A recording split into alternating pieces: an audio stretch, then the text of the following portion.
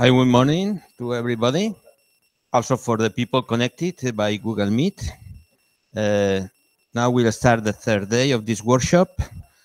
As you probably remember from the agenda, the day is focused on source localization and also brain connectivity with normal lectures during the morning, and also there will be a hands-on training session at the afternoon.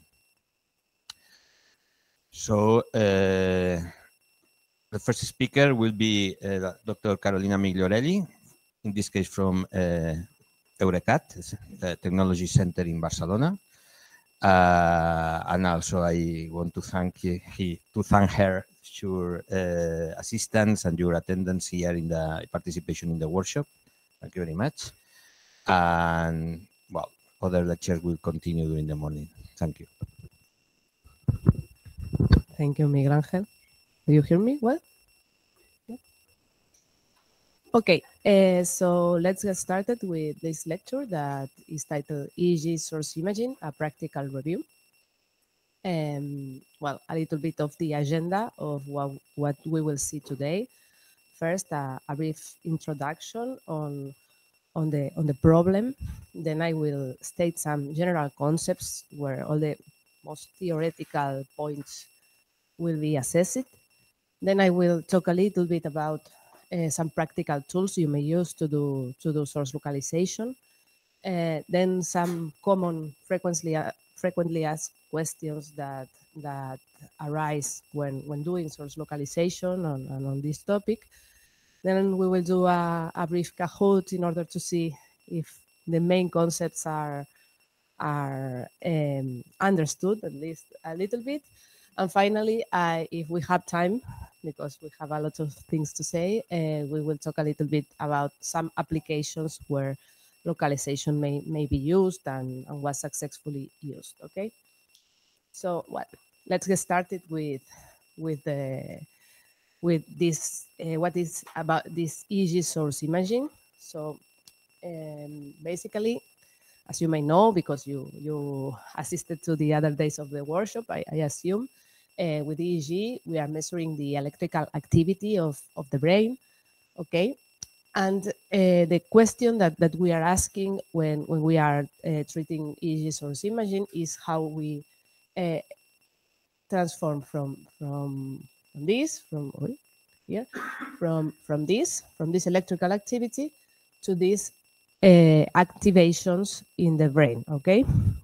So just a little sum up of traditional EEG that I assume that you may know. Okay, EEG is one of the oldest techniques for measuring the neuronal activity, the electrical activity of the brain. Also, it has a very good temporal resolution because it's capable of capturing brain function on the sub-second range.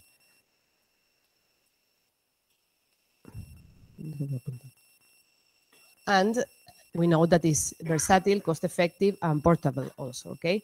This is classical EEG.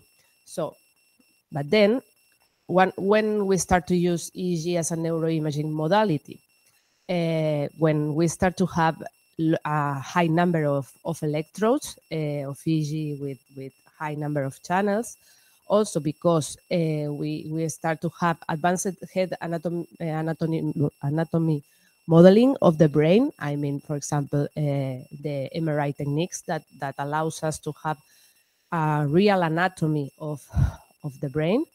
And finally, because several sophisticated source localization algorithms were developed during the last years, okay?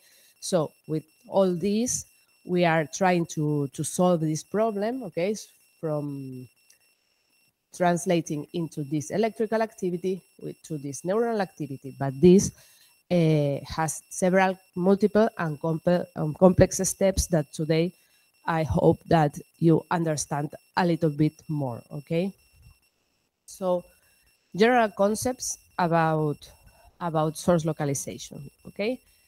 First, you will see that sometimes I talk about source localization and sometimes I talk about imaging, okay? A little bit of differences between what is localization and what is imaging, okay? First, starting with EEG source localization, okay? Is the problem that we are trying to solve with EEG source localization is identifying the brain locations generating EEG signals using mathematical models, okay? So here we have this scheme, okay, where we have, for example, we are measuring the scalp activity with the EEG, as you know, and we are measuring different sensors, okay? In fact, what we are trying to assess here is how these sources, is where this information came from, the sources where this information came from. In this example, for example, we have the source in green that has this type of activation, and the source in red that has this other type of activation. So in fact, what we are measuring on the scalp is the mixture between the both signals. So here, for example, we are in this sensor, in this posterior sensor, we are measuring most of the activity of this source mixed with some of the activity of this source. And on the other hand, on this electrode located more in the anterior position, we are measuring the activation of this, mostly the activation of this source, and some of the activation of this source, okay? So this is what we are trying to solve with localization. When we talk about EEG source imaging, is basically representing in a three-dimensional brain this activity, okay? And often overlay this activity with structural images of magnetic resonance imaging, okay? So more or less they are similar, but here we are dealing more with how we project this on the brain, and here is more a theoretical concept, okay? Okay.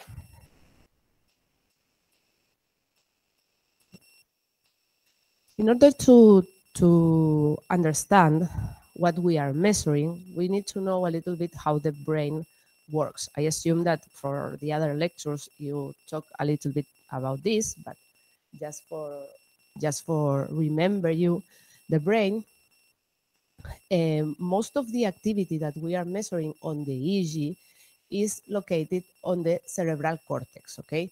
If we cut the brain in this area, we would see the cerebral cortex as this area, as this thick layer that is covering all the cortex with all these folds that we find here, okay? It's also called gray matter. Okay, so the activity that we are mainly measuring with EEG is the activity that is happening only on the cortex, okay? And in the cortex, we have these pyramid cells, this type of neurons that are aligned perpendicularly to the surface, okay? Well, to the surface of the brain. So, for example, in this fold, the neurons would be aligned perpendicularly like this, and on this fold it will be aligned perpendicularly like this, okay?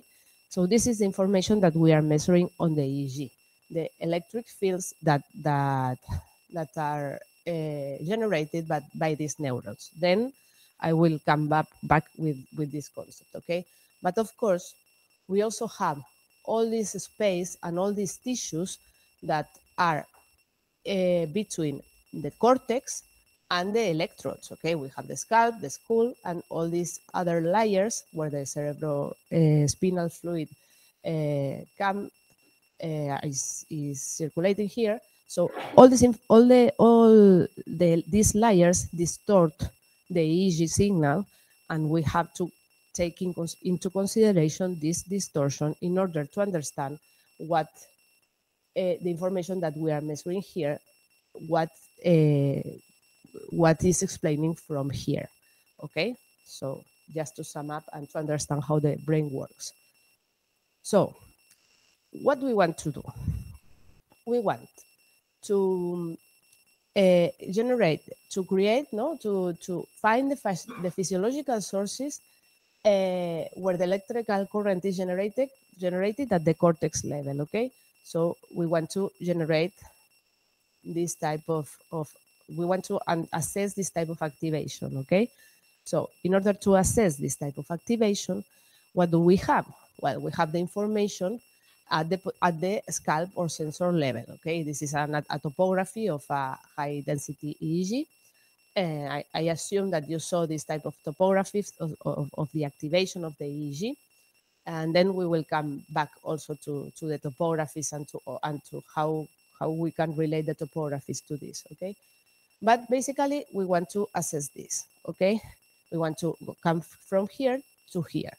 The first step to come from here to here is to know how to have a model, okay, of how the sources project into the brain, okay? And this is called the forward model, okay?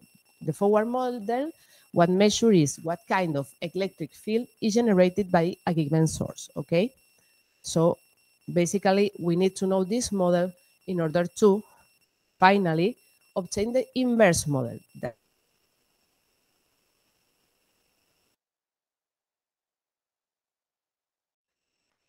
Okay, so what I was saying is that the forward operator has the units of the sensors and the sources. Okay, is this operator allows us to translate between sensors to sources. So this is what we have to assess. Okay. So what do we need to obtain this forward operator? And we will talk point by point of these needs. Okay. First, the head model, or you will see also in the literature that is called volume conduction model. Okay. Second, the source model. The source model is which algorithm do we use to assess the sources on the brain. And finally, the sensor position. Okay. With these three elements, the head model, the electrode positions, and the source model, we will be able to solve the forward problem. And when we solve the forward problem, directly we will solve the inverse problem because we will have all the elements to solve it. Okay. So let's start talking about the head model. The head models, okay. Here is a mistake. It's not different forward models, it's different head models. Forward models and head models are not strictly the same because forward models, you need all these three things to obtain the forward operator. So here we have a mistake. Now I saw it. Okay, so we have several head models, and I list here the most common ones that you will see on the literature, from simpler to complex. Okay, let's talk about single sphere and overlapping spheres. These are geometrical models that, for example, in the case of single sphere, fit a sphere to the head of a subject, or in the case of overlapping spheres, we are fitting several spheres to the head of a subject. Okay, and these are very simpler spherical models, and because they are simpler, they are easier to implement, and the computational time that you need for these models is less. But however, they are not suitable for EEG because they are not very accurate. They are when you see this on the tutorials, you will see that often these models are used when you are using a MEG. Okay, why? Because MEG, that measures the magnetic activity. The magnetic activity do not get as distorted as electric activity by the skull and the scalp. Okay, so for this reason, using these models is okay, but in the case of EEG, these models are not enough to capture the complexities of the distortions of the signals, electrical signals. Okay, so in the case of EEG, we have to go to more complex models, and we have the most famous models are the boundary element method head models and the finite element methods. Okay, in the case, This both in the case of boundary element methods, what we are considering are the boundaries of different head tissues. Okay, so what we do is to assess the boundaries of the skull, and of the brain. Sometimes we assess the boundary of the white and gray matter, and sometimes we just keep the cortex of the surface of the brain. Okay. In the case of finite element methods, we discretize the entire volume, okay, into small finite elements that are volumetric elements, okay. This needs more complex geometries, but also this is more appropriate, for example, if we have to model a brain that has a tumor that is not as homogeneous as a physiological brain, for example. So this model that is a little bit more complex would be more appropriate for this type of problems, okay? In any case, for these two models, we will need a mesh segmented anatomy, okay, to compute the model. And what is a mesh segmented anatomy? We will need the structure of the brain obtained usually via MRI, okay? So I assume that you all know what is an MRI. We can get the structure of the brain. And with this and some computational tools, which the most common is FreeSurfer, but now there are a lot of tools to solve this problem with machine learning and so on. But what we do here is to segment the brain. Okay, here we have an example of segmentation where we have in red the head, then here in green we have the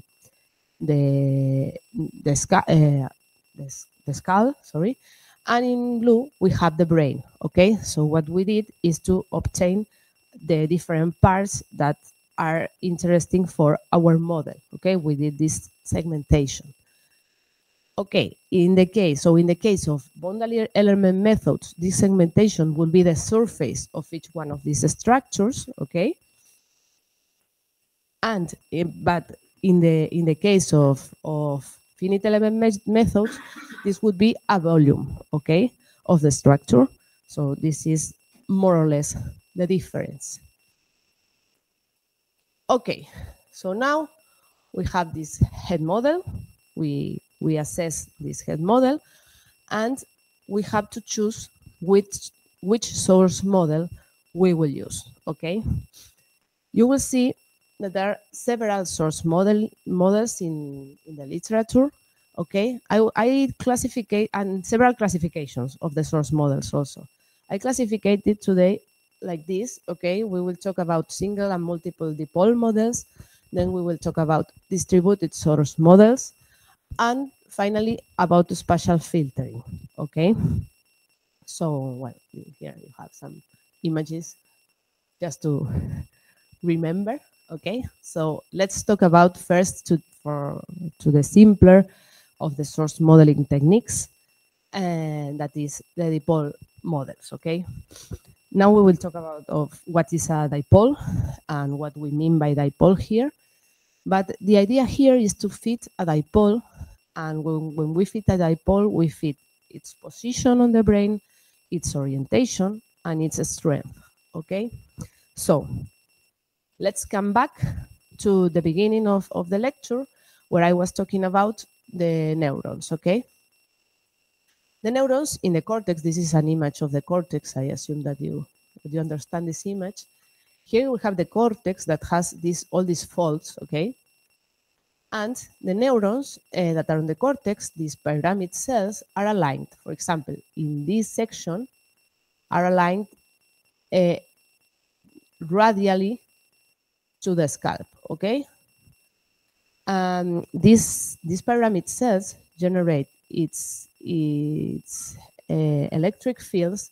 Here we have the positive electric fields in the nucleus of the cell, and the negative fields on the dendrites. Okay, in fact, we don't have one or two pyramid cells activating, but a lot of pyramid cells activating at the same time. So all the electric fields generated by these pyramid cells are summed up, okay? In the case of tangential, it's the same, okay? If we are in this part of the fold, the neurons are aligned tangentially to the scalp, okay? So it's parallel to the scalp, because the neurons would be aligned like this. So in fact, what we have is the sum up of several neurons. So if some neurons are activated here, they will create a summed up electrical field, and if some neurons are activated here, it will create a tangential field, okay? So now we will see how this translates into the topographies, okay? How a dipole in the brain translates into the topographies. So here, in the case of radial sources, in this case, okay, we will draw the dipole. For example, here is how the dipoles are drawn, okay? And what we do is to draw this circle, and the line is always pointing to the positive field, okay? So in this case, what we will have is the current flow moving in this direction and in this direction, okay? So the negative field will be here, and the positive field will be here. So what we will see on the scalp, we will see this type of image, okay? In the superior part of the head, we will see the negative fields, and in the bottom, we will see these positive fields, okay? This will be if we got an activation of this type on the brain, okay? In the case of tangential sources, the same, okay? We will have the dipole with the positive field pointing in this direction. So the electric current would be traveling like this. So here we will see the positive flow, the positive voltage, and here we will see the negative voltage. So what we will see on the scalp, we will see something like this, okay? In the more anterior part, positive values, and in the more posterior part, negative values, okay?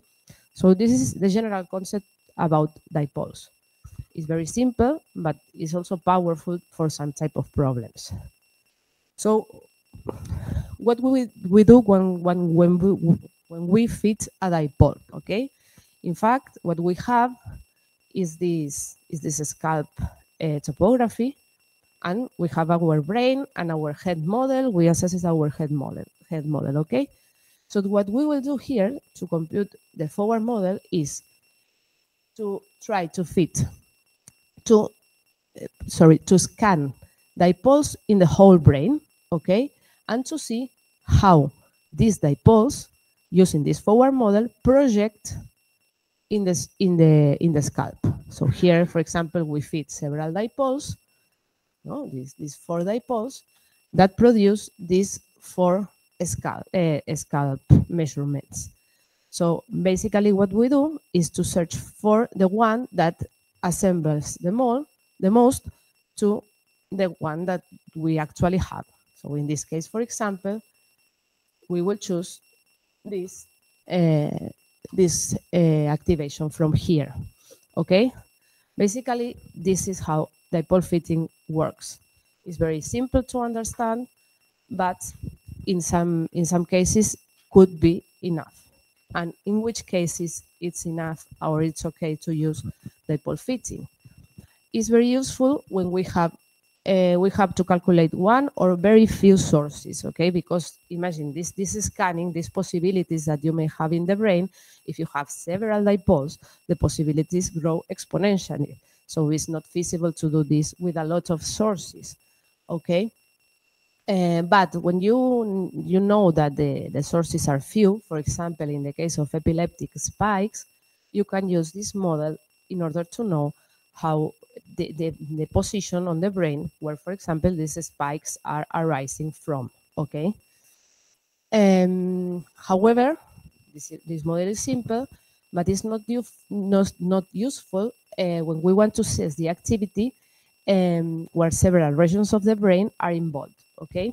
So in this case, when we want to assess the activity, for example, to do a connectivity analysis between 3 or 4 areas of the brain, we have to go to distributed source models, okay? So distributed source model, basically what we are trying to solve in this is our head model, we compute our head model, and what we are trying to solve is to estimate the activation at each one of the vertices that we have here. Okay, so we have a lot of vertices because we have assessed this with a relatively high spatial resolution. Okay, the problem here is that this is a nilpost problem. Okay, because we have much more sources than the actual channels or sensors that we have. Okay, so this means that we have infinite solutions.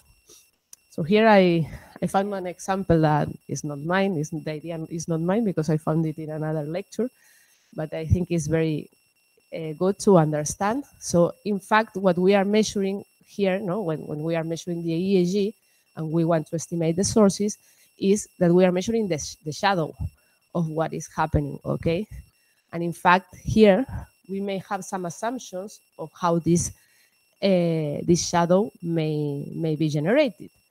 But here, for example, is not what we expected. Okay, this is an art sculpture that made by Tim Noble and Sue Webster in 2002, and it's good to understand. Of course, you won't have this because in the brain, you know some assumptions, and as you know some assumptions, you can add constraints. Okay, so this is what. Here, sorry, it's overlapping because I think the versions of the PowerPoint, but how we make this problem solvable using these constraints. So, okay, these constraints is, okay, this problem that has infinite solutions, as we know some things about the biology of the brain, we can fit this problem and make it solvable, okay? So, for example, some type of constraints may be the smoothness of the transitions between the sources or the source's strength, okay? Well, one of the distributed source models that are more famous are the minimum norm estimate, okay? Basically, the constraints that minimum norm estimate use is that it assumes that the sources are with minimum current. We minimize the current of the sources. Also, we minimize the residuals. That means that we minimize the error towards the measured data. And also, we try to minimize the contribution of noise. By adding these constraints, we are able to solve this unsolvable problem. We make this problem solvable, okay? Then you will also find in the literature different M&E generalizations with different constraints added to this, okay? Such as Loretta, S-Loretta, or DSPM, and there are many more, okay? But most of them, not all of them, but these ones, yes, but not all of them are based on M&E, but most of them, and what is mostly used today is based on M&E, okay? But basically, all these type of models manipulate the properties of the sources to obtain the most likely solution given the constraints and the data that we have, okay? We don't have time to go in a lot of detail of this, but in any case, just for you to know, okay? So here, two properties that this model have.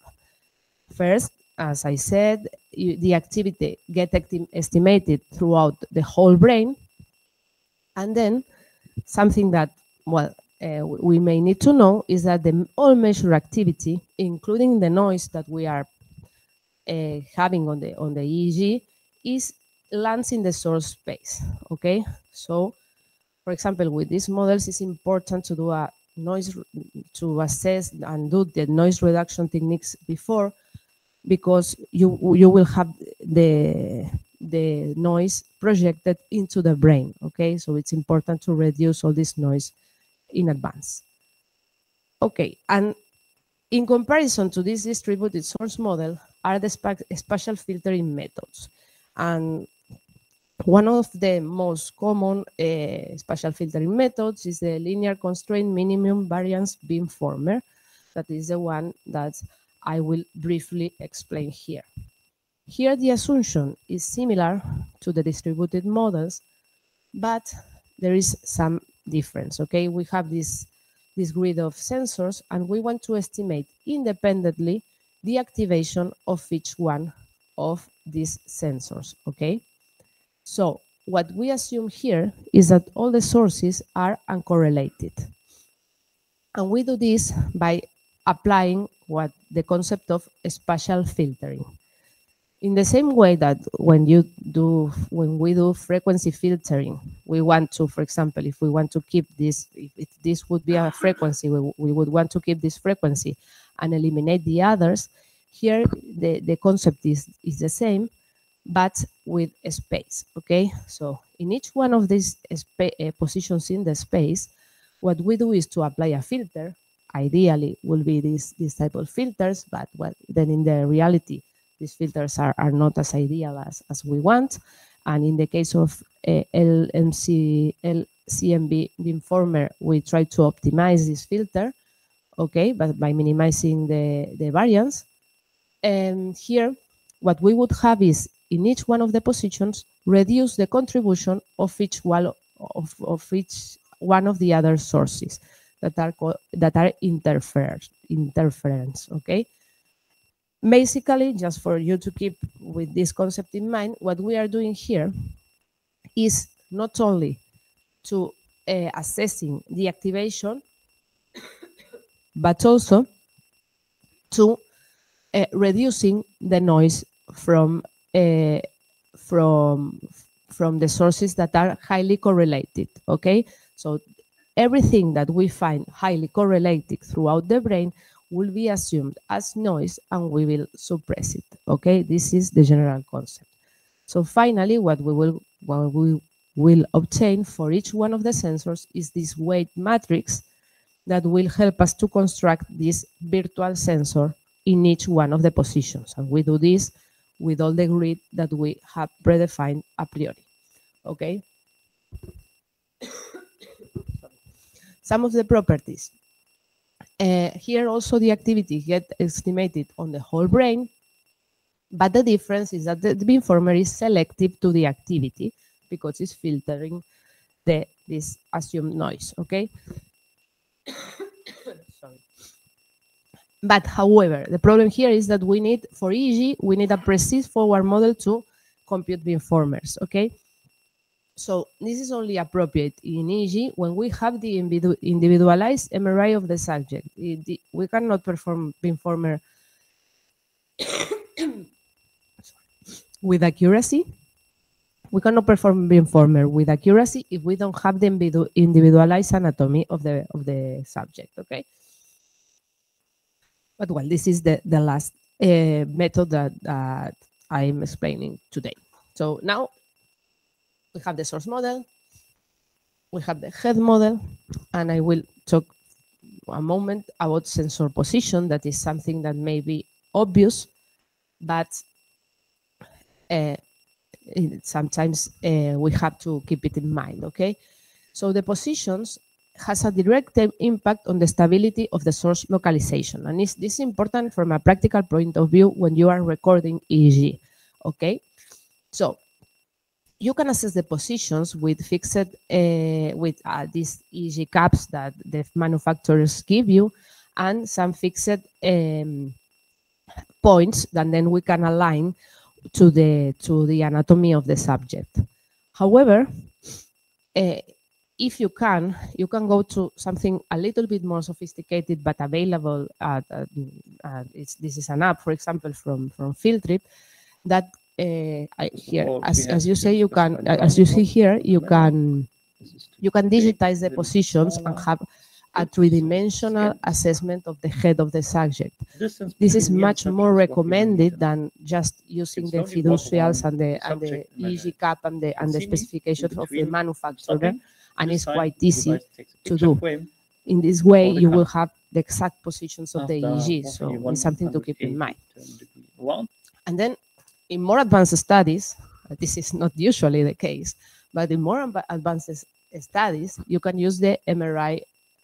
You can put the subject. If you, for example, are doing an experiment with fMRI and an EEG at the same time, for example, you can scan the sensor positions, and this would, and in this sense, you would have the sensor positions exactly on the head of the subject. But well, this is not something that happens usually. Okay, so now we finish. We have the head model, we have the source model, and we have the sensor position. So with all this information, we arrive, and we have the forward model, and then we will have the sensor activated on the space, and with this forward model and the information from the sensor, it will be straightforward to assess the inverse solution, And here we would have the activations. Now some practical tools that you may find online. And I will talk about the ones that I believe that are the most interesting to explore. I assume that then in the hands-on training you will use some of them. So there are several tools to assess source modeling. Here you have this table with all the softwares that are available. Some of them are from an academic point of view and open, and some others are commercial. So if you want to take a look, but well, in the case, the ones that I used most are Brainstorm, M&E, and FieldTrip. Brainstorm is a software that is very powerful. If you don't know a lot about coding, it would be the good option, because you don't need practically to code anything, but you have to learn how to use the tool. But there are some very interesting tools in tutorials in internet to learn.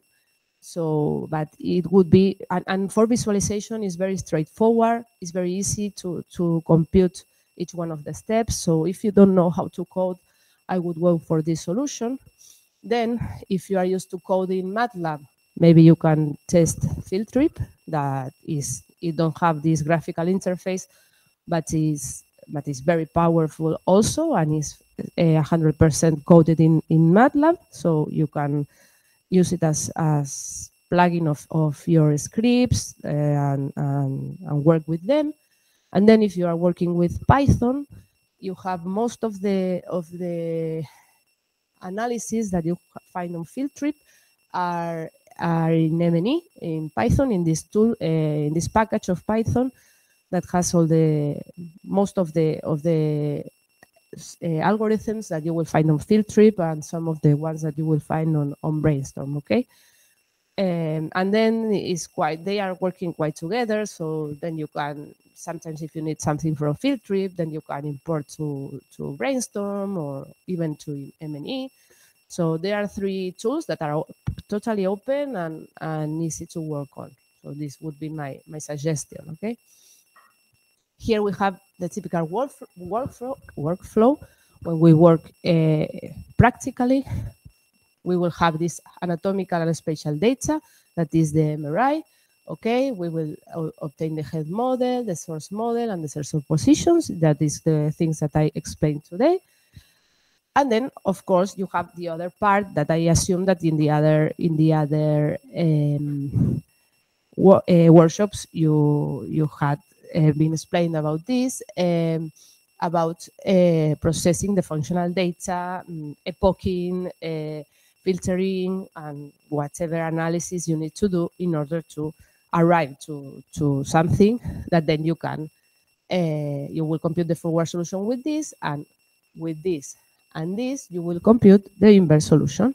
And then you will have these nice visualization tools to see the activations on the brain. Okay, this is just the scheme. Okay, I know no time. Okay, some frequently asked questions when we are doing source modeling. Okay.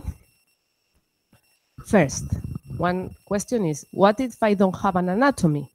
This is quite common because if you are doing an EEG assessment and you don't have access to an MRI, what you should do?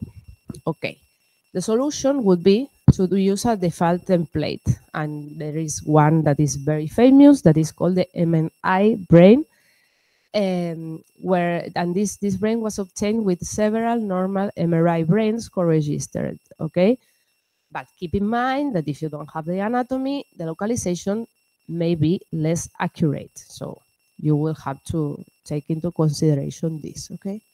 But this would be what everyone does when they do not have an anatomy, go with MNA brain.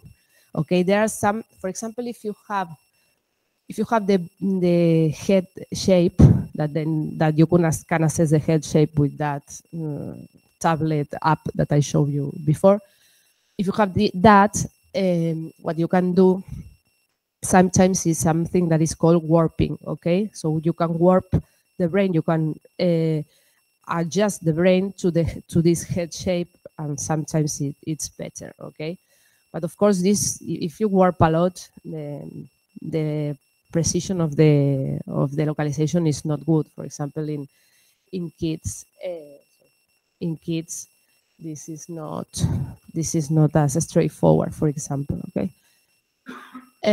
Okay, then something that for me at the beginning was also I didn't understood well. You will find sometimes that when we talk about segmentation, we will find also the concept parcellation. Okay. And what is the difference between parcellate a brain and segment a brain? Okay, basically the difference is conceptual. I mean, you will also, segmentation is what I explained to you at the beginning is, for example, here you have this MRI and you obtain the different structures of the brain, okay? The cerebrospinal fluid, for example, in this case, the gray matter or the white matter. This is a segmentation. Also, we could obtain the skull. We also could obtain the scalp or the head. But parcellation is something that what it does is to divide the brain in several small regions. Okay, sometimes these regions are functional related regions. For example, we can parcellate and have the motor region or the language areas, etc. And sometimes it's a structural parcellation also, okay? But this is in order to divide the brain in atlases. Because sometimes when we are doing some type of studies, we want to assess, for example, how one brain function is affected, for example, by some activity. So instead of using, for example, sensors positioned in the brain and that's all, we can say, okay, we position, sensors, no, sources on the brain. We position some sources here, and these sources are overlapping some area. So then we can make assumptions of what is being affected by a task, for example, no? So we use sometimes parcellations also to perform source estimation and to understand what that it means that the brain is activated in one area or the other. Okay, so this would be the difference between parcellation and segmentation. Okay, another typical question: what number of channels I need to perform source imaging in EEG? Well, it's difficult to say. I searched a little bit the literature these days, in order to see what people say now, because they are always changing. But what is accepted is 19 electrodes is not enough because the results are blurred and the localizations may be incorrect. Okay, so if you can add more sensors, it would be better in order to have better results. 32 or plus electrodes is the minimum required to resolve a surface of 7 centimeters of diameter. That is quite big for a brain. Is the size of a lobe of the brain. Okay, so it's not the preferred. Okay, and some studies show this significant mislocation and blurring. Okay, so what is the minimum required? Well, maybe go with 64 sensors would be the best approach, or at least the least approach. Okay, is generally accepted for several applications, 64, and enhance the detection and localization of high frequency oscillations and seizure zones, for example, in the case of epilepsy. Okay, and then of course the best approach would be if you have available a high density EEG that is not as common as the other ones, EEGs, but this the high density EEG is comparable, for example, to MEG in terms of localization, and much more cheaper. I will talk about that then. And for example, in the case if you are want to do source localization in kids, it's important to have a high density EEG, because we can have several mislocalizations due to lower school resistance. So in the case of kids and babies analysis, it's better to go to high density EEG solutions if you can. However, even with 32 electrodes or even less, source localizations may allow us to give an insight about the underlying sources, especially when we have well-defined focal activity. So it's something that you may do even knowing to have that you have the limitations that you have. And also, it's not only the number of electrodes, but also the position where you put these electrodes. Okay. For example, in the 2020 system that do not include many electrodes on the posterior part, in the inferior part of the brain, this may generate some mislocalizations. So if you can change these configurations in order to have mapped all the spatial resolution, it will also be something that you can think about. Okay, and well, then I talk a little bit about MEG, and well, which is the difference between MEG and EEG in terms of localization. Well, the main difference is the EEG is more affected by signal dispersion through tissues, so you have to take into consideration this. So mainly for this reason, we recommend real anatomies. But the good thing is that it's cost effective and widely available. Okay, MEG systems, I don't know if you know about MEG systems, but they are not a lot of MEG systems in the world. They are mainly for research purposes. So if you don't have this machine, of course, you won't be able to do this type of analysis. But the good thing about MEG is that it's not significantly distorted by tissues, so you can get this better spatial resolution. So you can, even with no anatomy at all, you could have good localization results. Okay. However, it's expensive and less available. Okay, so this would be the good things about MEG, but in fact, EEG is much more affordable for each one of for each one of us. No, the only thing what I explain a little bit about MEG, because Brainstorm, well, the three of them, in fact, but mainly Brainstorm and Field Trip were built with labs that have a MEG, and you will see a lot of routines that are for MEG. Okay, the difference between using that routines, if you want to use some of the tutorials, is always considering the head model. You are not able to use with EEG single spheres or overlapping spheres, but then you can do a boundary element method and go with the tutorial. Okay, this is the main difference. And then also talk about fMRI. That is something that is another way of localizing sources. Okay, but you have to keep in mind that the activity, electrical activity of the brain, and the change in blood flow and oxygenation, that is what fMRI measure, are not strictly the same. Are linked, but are not the same.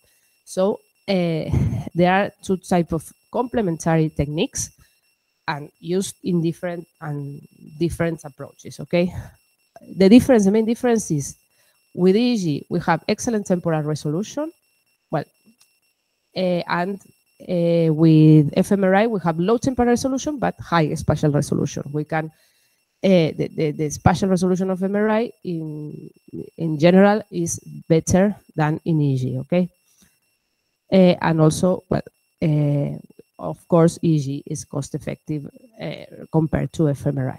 Okay. Okay. So now I will take a rest and we can do a Kahoot with some of the main concepts. Okay. So I would say, where is the Kahoot? Oy, no, pero here. Start.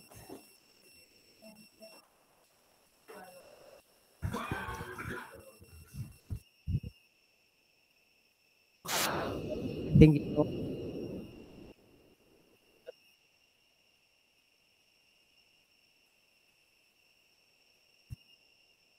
think today, or you know these concepts from before.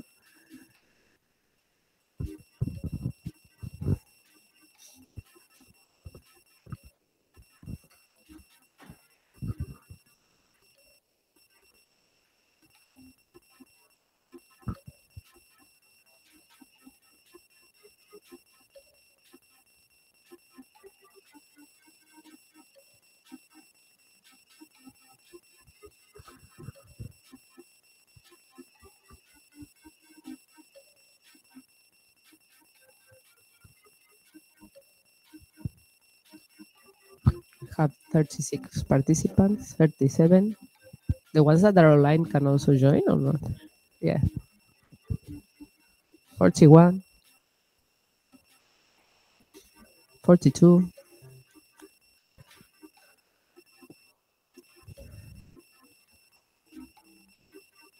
Well, 44.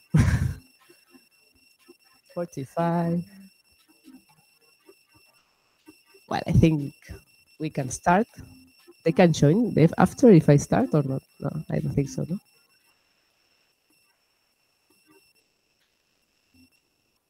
Well, let's get started. Oh, one more. 47. Simon.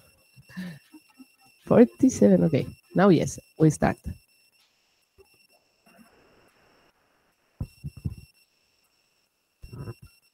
Okay.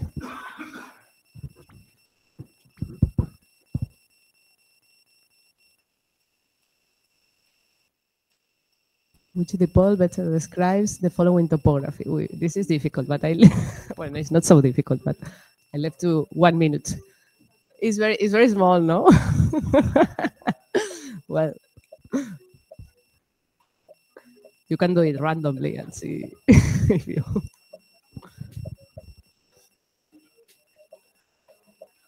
Let's see. This is pointing there. That is pointing there. That is pointing like this. Yes, it's very small. And this is pointing like this.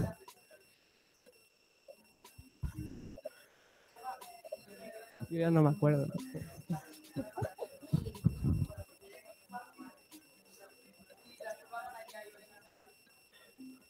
What? ¿Qué?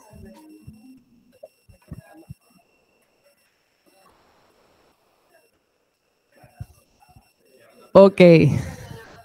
Well, 20 correct answers. It's okay, no? Well, I don't have now the topography, but this one, okay? Because the positive field was generated from here and the negative field here. Yeah? Next question. No, now this, yeah. Me. No, it's not me, but...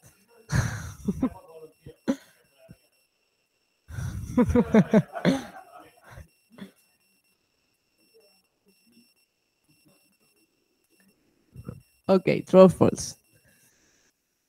The informer targets the specific areas and remove highly correlated sources, assuming them to be noise.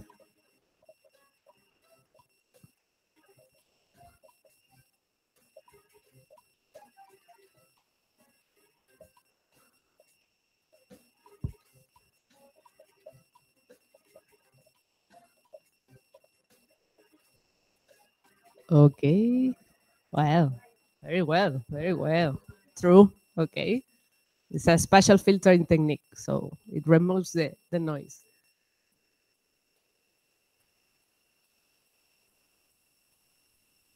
Now, Eva, I don't know if she's here.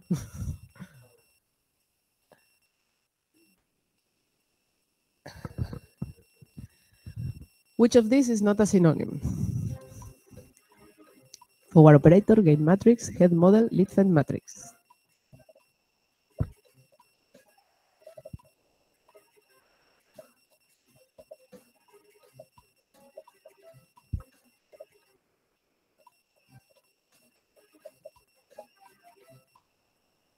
Okay, head model. Okay, head model is just one part that we need for the forward operator.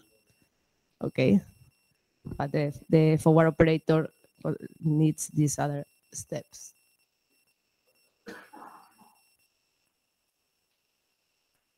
Eva, it's also still winning.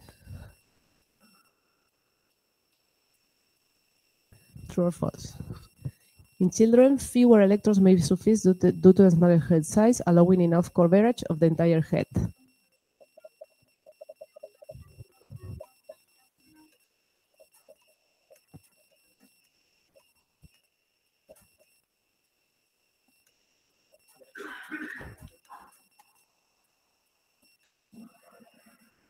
False. Okay, we need more electrodes because the tissue is different, is more soft, and this creates more inaccuracies. Okay.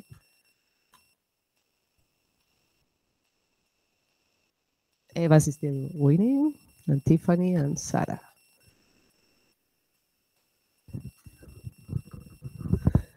Which of the four is not needed to obtain the forward operator? Sensor position, the source model, the sensor activity, the head model.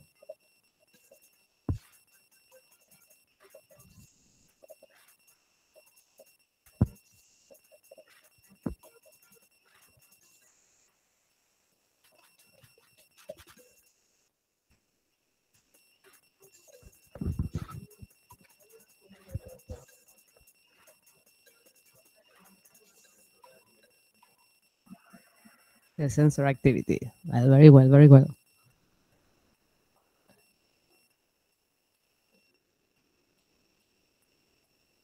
Okay.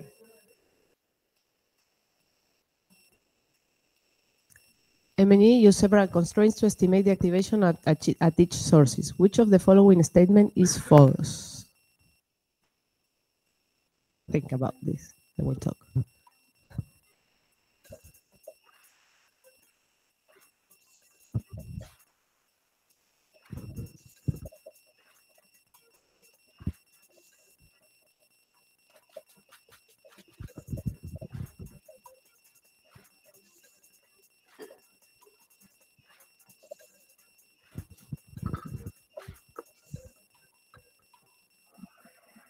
Perfect. This one was from beamformers, okay? Highly correlated sources are treated as noise and thus removed.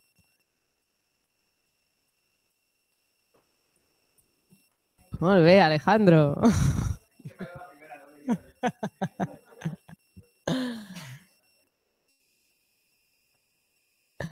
Sarah is first place now. This is very...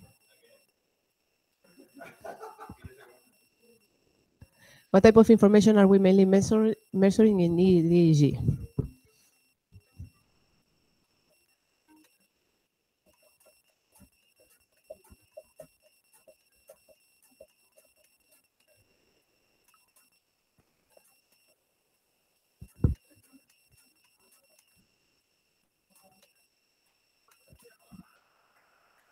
Well, yes, some can argue that we may measure some deep sources, but it's mainly activity from the cortex, okay?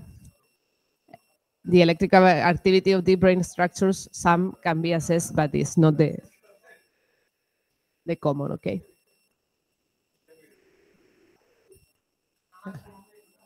Sarah, very well.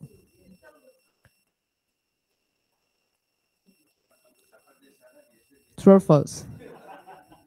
Beamformer estimate activity across the entire brain, while M&E focus only on localized areas of interest.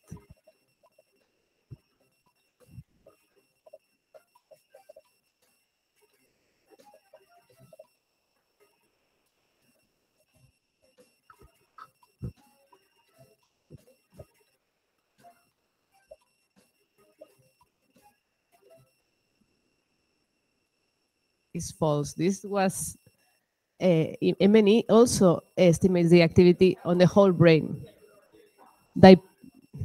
Dipole is the one that is localized. Okay.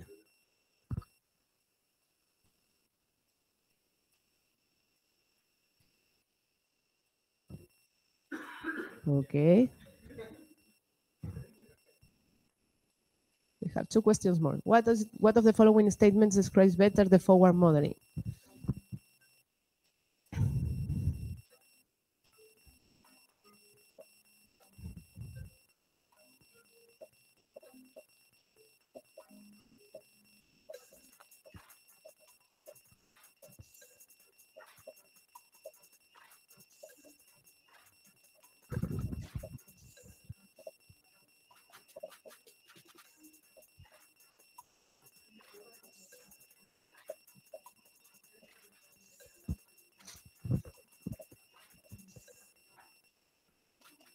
I put a lot of time to this and it was not as complicated.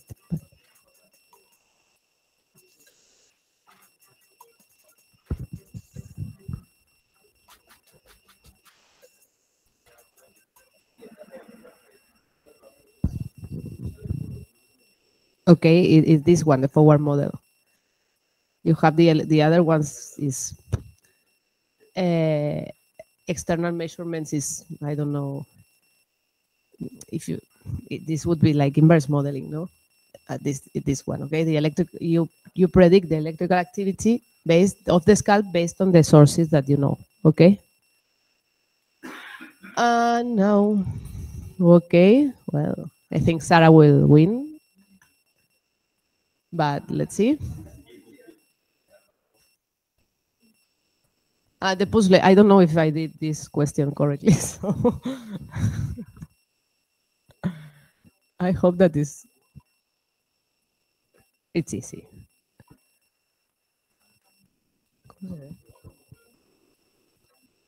It's from simplest to more complex. Top simplest.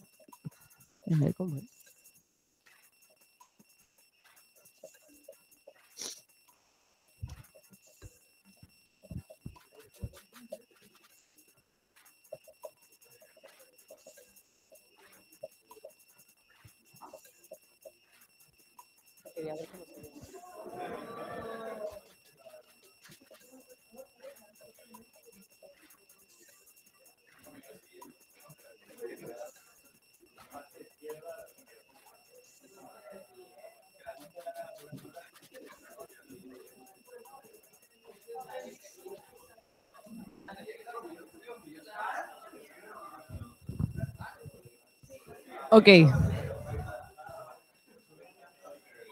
Well, this was the order.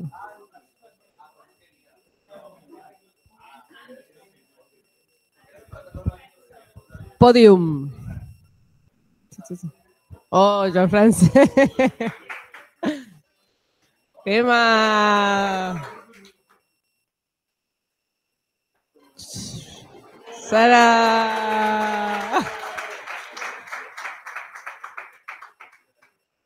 Well, congratulations, Sarah.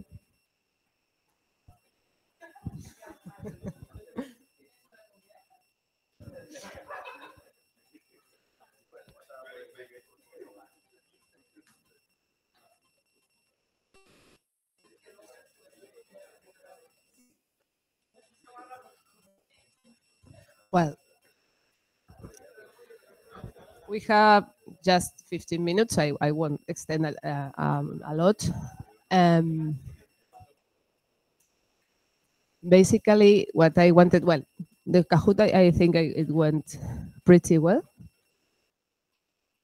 Okay, so I will go with the applications very fast, just to see some examples, but it will be very fast. Okay, here I put you some of the classical applications that you will find that doing source localization may be useful.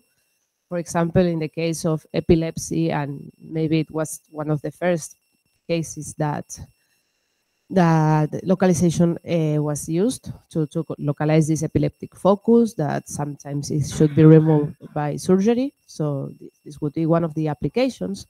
And also in the field of epilepsy, but maybe also for surgery, it's useful to determine the eloquent cortex. Okay, the eloquent cortex are these areas, for example, the primary motor area, the Broca area, these areas that are eloquent, that have a function for the humans, and it's important to determine and delineate them well. For example, if we have to do a surgery for resection a part of the brain. So this is other application for these techniques.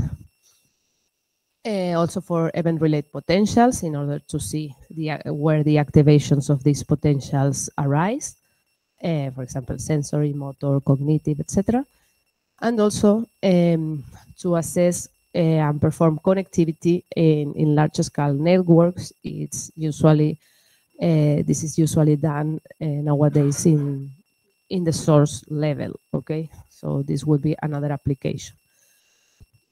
And then just to show you two examples, this image is not very well. I don't know if you see the brains here. These are examples of what I did during my PhD and how I use, for example, in this case, the dipole modeling. Here what we were proposing was a noise reduction technique in order to eliminate some type of interferences. In this case, it was MEG recordings. Okay, so here we use dipole modeling in order to see how, by applying a filter to our data, we were able to reconstruct the poles that were generated by interictal epileptiform discharges that are epileptic spikes, to see how these spikes had a more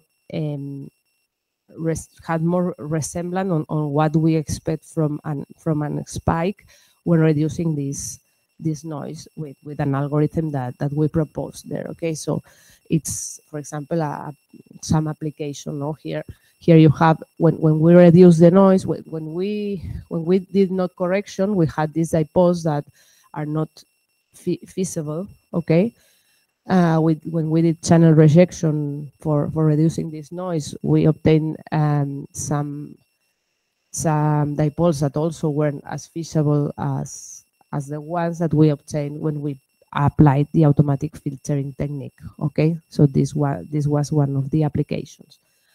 And other application that also was developed during my PhD was for assessing by using beamformers, also with MEG activity, using this capability of filtering of the beamformers, obtaining these type of oscillations that are called high frequency oscillations that also appear on epilepsy. We use this technique to obtain these sources here. This is the source space. Okay, these virtual sensors that we obtained with MEG, and we were able to detect these oscillations that were detectable on an intracranial EEG, but were not detectable at the source, at the scalp level. Okay, so by applying this filtering technique, we were able to see these high frequency oscillations on the brain. Okay, so this is another application. Perfect. And now, yes, if you have questions, Joan told me that we have some questions online.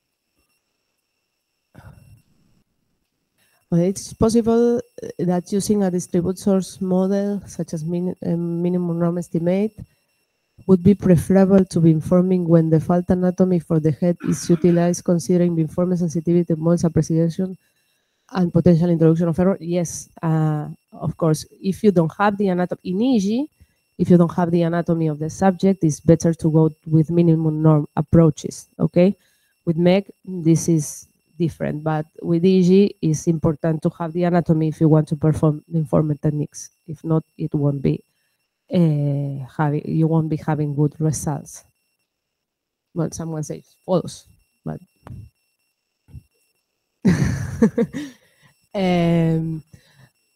as far as we know,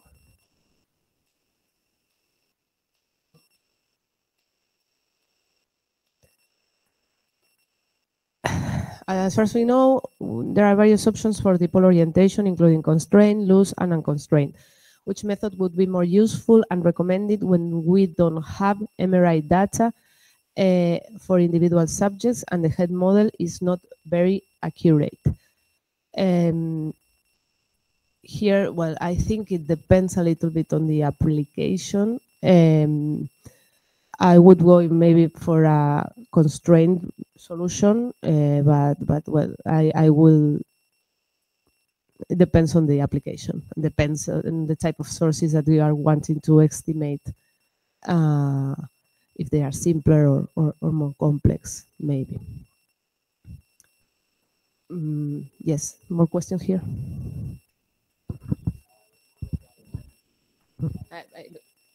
One moment, because if not, the ones for online won't hear you. Okay. I don't know if you already said something about it, but I'm more interested in the pre-processing of anatomical subject data. So, because I've been struggling quite a lot to understand like what would be like a best rational stream flow for all these steps from the scanner of the MRI. So, because there are so many softwares, so many ways to do it, and I was wondering what would be your suggestion, because so far I am using like software to convert the files, decom files to other processing more easily processable files, and then I'm using FreeSurfer for getting the segmentation, but then I'm struggling with using other toolbox in MATLAB like Filtrip because there's no compatibility in the extension. So I would suggest to use to try to search in Brainstorm, because they have some utilities to convert, for example, from DICOM to the other. I don't remember now the extension that you need to perform is FreeSurfer. But I think, and also you can perform the FreeSurfer directly from Brainstorm. If FreeSurfer is not working for you, because sometimes depending on the anatomy, it's not work well, you can also check something that I think is called fast surfer. Well, something, if you check on the literature, is quite new, is based on deep learning, and is pretty fast to obtain the segmentation. And this is also if FreeSurfer, if you are not obtaining good results with FreeSurfer. There are some new options, quite new options, but in any case, for the workflow of MRI to obtain the head model, for me, the easiest approach was to work with Brainstorm, that has all these visual tools that also helps you to know if the anatomies that you are obtaining are feasible, are logical, and you can also, for example, perform their warping or realigning the slices or reslicing. All these steps that are quite complex, you can do it there, I think, better in a better way than with Field Trip, for example, that is not as compatible as brainstorming with this. Okay, yeah, because I first started with Brainstorm, but then I saw that it was like not really easy to customize the process. I mean, it's really automatic, Yes, and you don't really know what it's doing. The problem with Brainstorm, you can customize a lot, but you have a little learning curve at the beginning in order to know how to customize. But then, for example, then you can add some scripts, and for example, if you need a step that is not implemented in Brainstorm, you can do this scripting part. If you go to I think they have an advanced tutorial on scripting that is quite good, and then they are quite active on if you have questions. I know them because I went there for some months, and they are quite active answering this type of specific questions. So this is also an option. Okay, thank you.